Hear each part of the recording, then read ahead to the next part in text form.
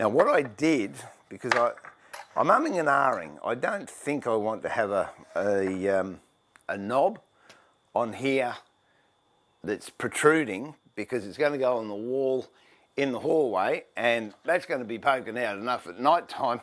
If I go and raid the refrigerator, I'll know that's there, but I might forget the knob's there, and I can catch my